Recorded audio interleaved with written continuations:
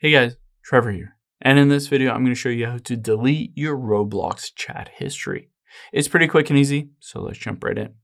Now, let's open up the Roblox app here, and if you wanted to see any of those chats, you can tap on Connect at the bottom right here, those lines, and then you'll be able to see chats. I can tap on that, and it will show me all of these chats. Now, I can scroll through here, and on any of these, I can just tap on the name, and if I have a conversation here, I'll be able to see all of them.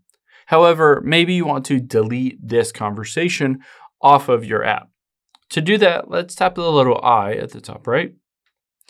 And then right next to the other person's profile are those three dots. Let's tap on that. And let's tap on View Profile here. So it will show the profile of the other person. I'm going to again tap on the three dots at the bottom left here.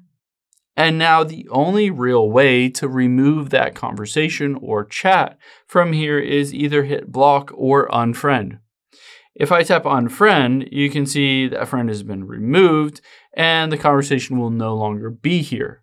Now keep in mind, if I turn around and add them right back in, it will bring that conversation back into my chats, but essentially it won't remember any of those past conversations. So it's an easy and good way to kind of wipe that clean and start with a fresh slate. I hope this helps. If it did, hit the subscribe button down below. It really helps me out. And I'll catch you on the next one.